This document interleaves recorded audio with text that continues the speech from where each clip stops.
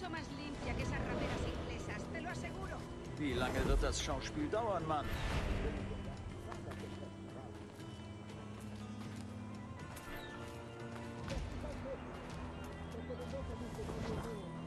Dann wird euch euer Geld bringen. Ich will keine Real, denk daran. Ich will Waren, die ich verkaufen kann. Tabak. Sie, wir haben guten Zucker. Kisten, die wir gestern einem fetten Engländer abnahmen. Engländer? Sie, Zucker von Barbados. Sehr fein. Wir haben ihn im Castillo, nachdem der Mann gestern Abend einen Streit vom Zaun brach. Er floh und ließ den Zucker zurück. Sehr großzügig. Ein Anfang. Soll ich ihn dann zum Castillo begleiten? Nein, Senor. Captain Mendoza wird ihn euch schicken, glaube ich. Ihr werdet sehen. Guter Gott. Ist dieser Ries euer Captain Mendoza? Was in Hinrichtung? Nein, Senor. Das ist El Tiburón, einer von Gouverneur Torres Männern.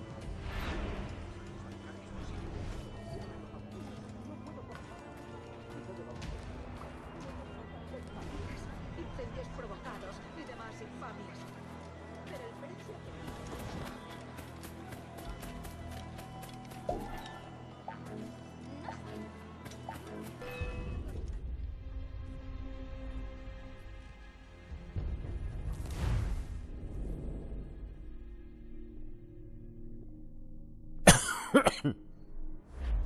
Welches Ziel vor allen Dingen?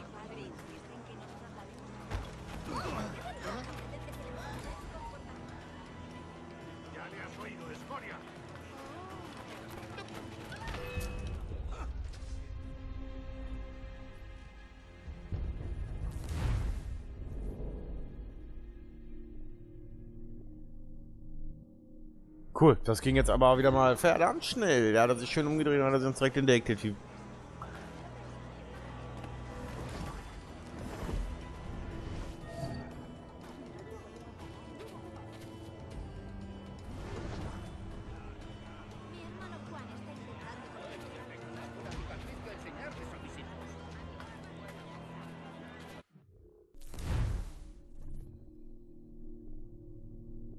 Aber ich würde fast sogar sagen, das machen wir erst in der nächsten Folge weiter, ne?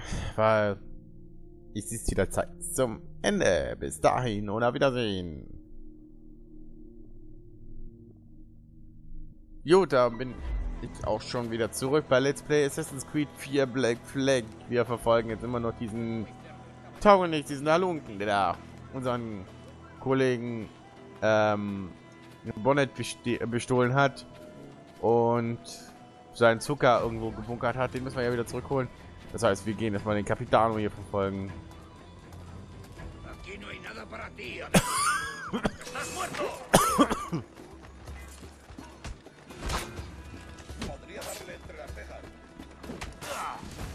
Ups.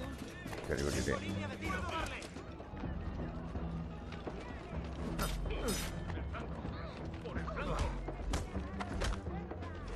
Ja, gegen alle kann ich wahrscheinlich nichts machen.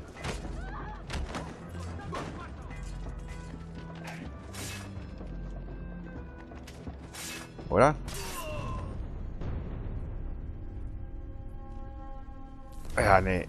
Ich habe keine Chance, nicht gegen alle. Ich glaube, es waren noch 3, die übrig waren oder so.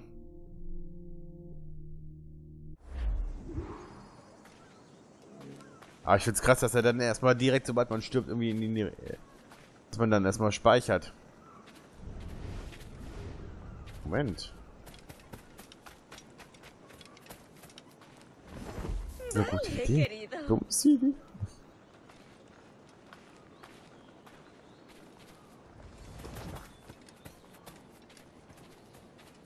Ihr wisst, was zu tun ist.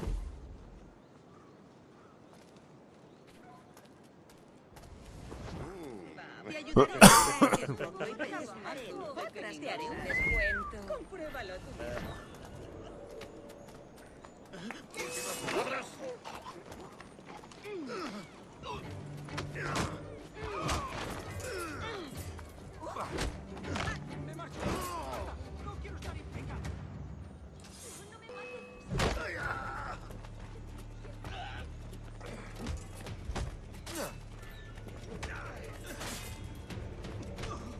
Ich würde ja gerne...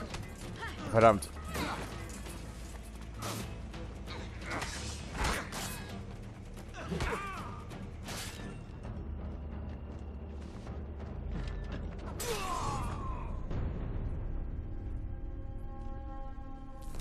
Ja, Fixer, Junge. Im Vorbeigehen holt der Typ mich noch.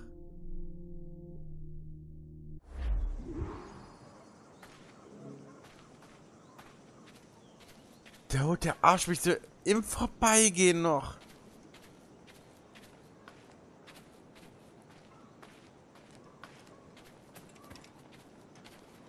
Gleich direkt tot, jawohl. Da war nicht die Chance. Beschäftigt sie.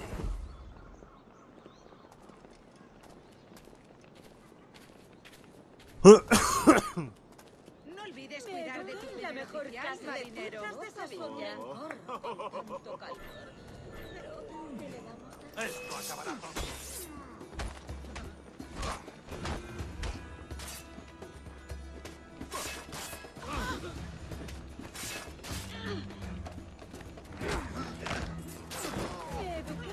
Warum darf ich denn nicht angreifen? Te haré un descuento, una encantadora de serpientes. Ja, ich glaube, ich kann alle geben. Ja, direkt wieder tot. Ja, tot. Ohne Ende. Ich würde den Typen... Estoy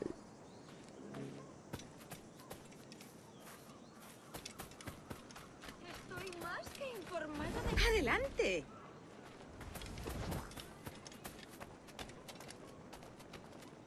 Zeigt es ihnen. Me eduqué en la mejor casa de putas de Sevilla. Soledad. Ignoro qué opinan de todo esto mis parientes de Sevilla, pero ellos se lo han servido todo en bandeja.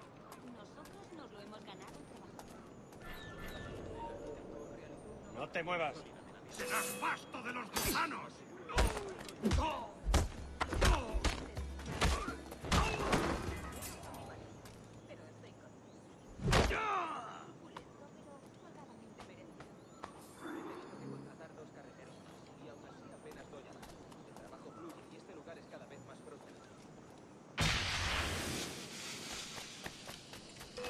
¡Rápido! ¡Se está escapando! ¡Ay!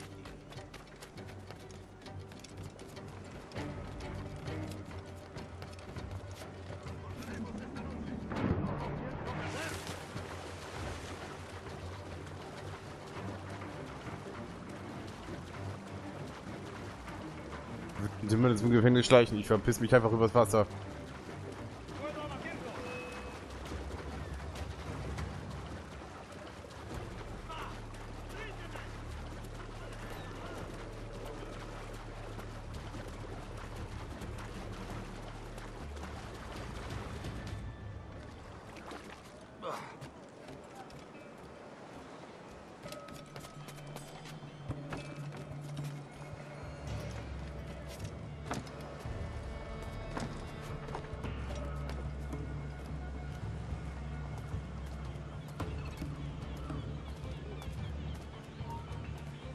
¡Alto ahí!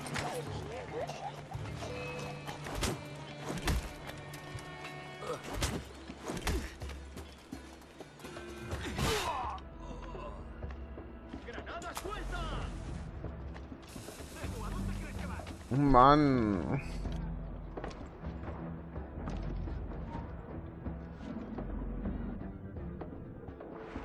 ¡Lo he encontrado!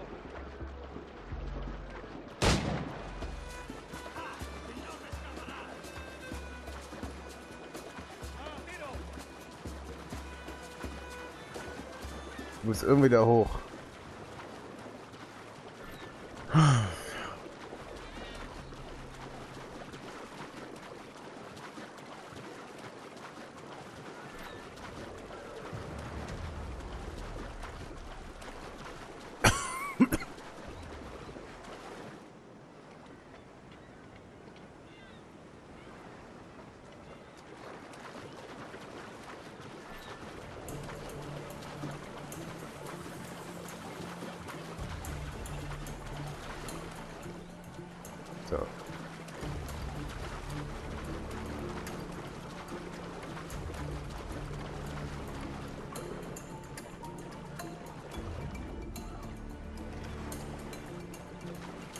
Ach, der will.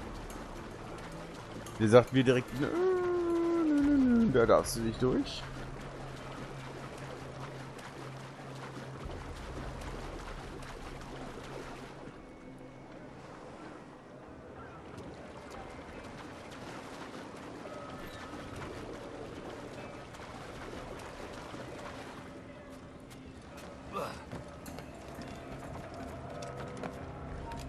¡Alto! ¡Saluda de mi parte al del tridente!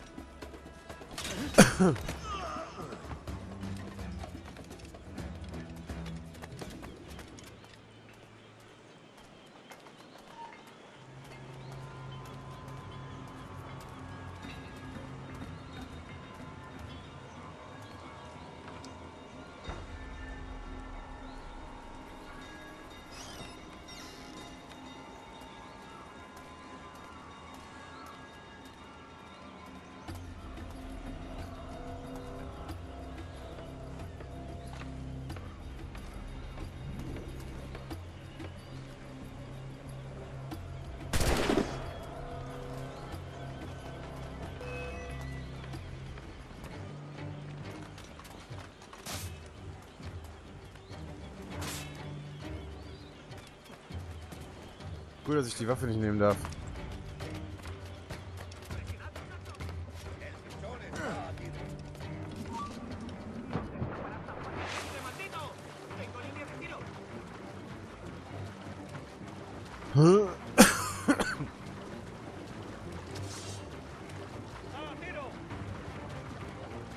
Das ist ja schön direkt.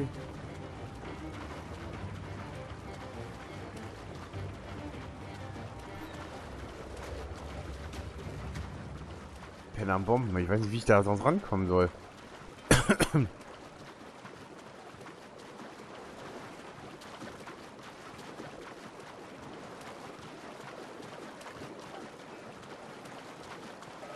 Das wäre mal gut zu wissen.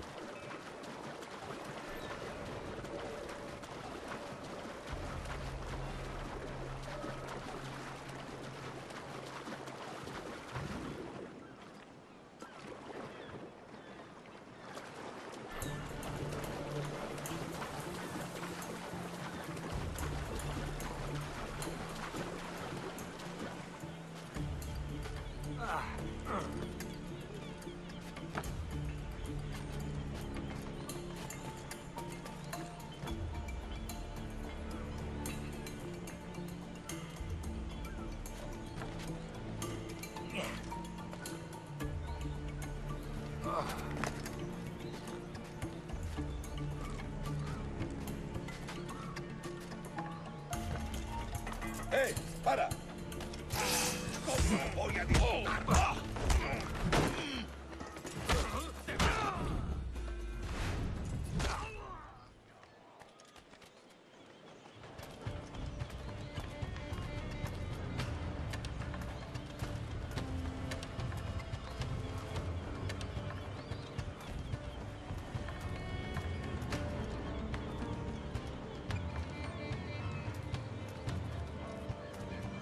Problem, da sind jetzt zwei.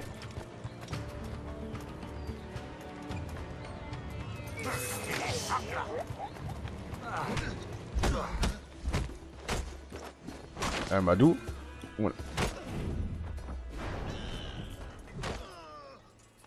Und du auch noch, mein Kollege.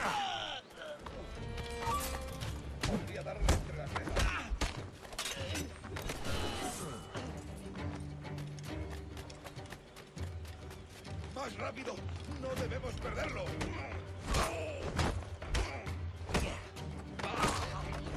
¡No escapará!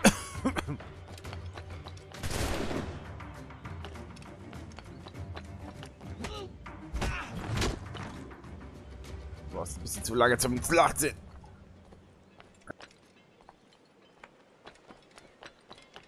So, haben wir alle? Oder sind hier noch irgendwelche Vollpfosten, die meinen, nehmen sie erst mal.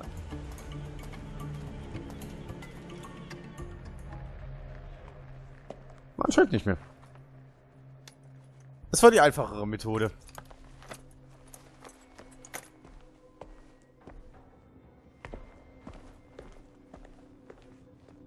das ganze Ding rum. Du musst dich nicht durch das,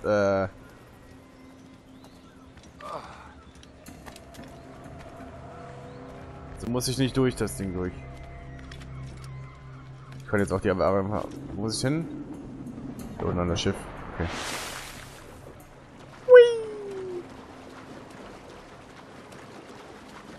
Wie gesagt, ich nehme immer den kürzesten Weg. Ins Gefängnis, aus dem Gefängnis. Adios. Und jetzt können wir uns quasi hoffentlich jetzt mit dem nächsten Fregatte hier verpissen. Ja, wenn ich ehrlich bin, ich glaube, die ganzen Soldaten sind nicht mehr so besonders gut auf uns zu sprechen. Aber wir haben ja schon einiges geschafft heute hier in Havanna. Hier müssen wir das Sid Bonnet treffen. Und das machen wir doch jetzt auch glatt. Das ist auch schon das Ende der Folge, würde ich sagen. Lang genug gebraucht. Wo ist er denn?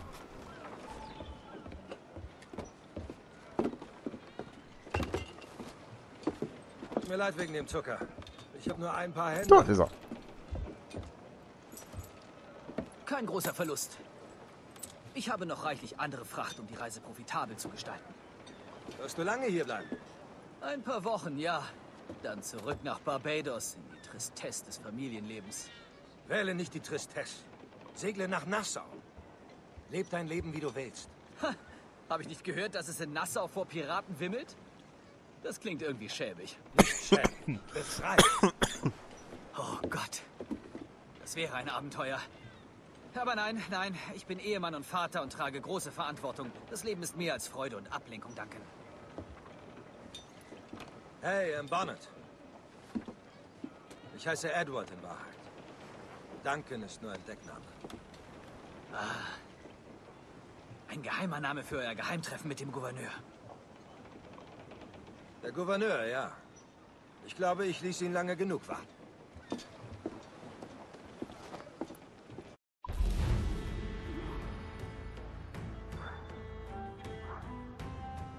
Mission beendet. Erinnerung 02. Wo ist mein Zucker?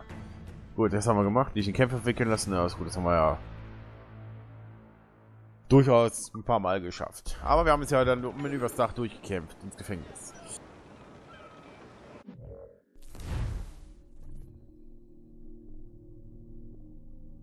Gut, aber dann würde ich sagen, machen wir hier schon wieder Feierabend oder macht überhaupt Feierabend und sehen uns in der nächsten Folge wieder bei Let's Play Assassin's Creed Black Flag.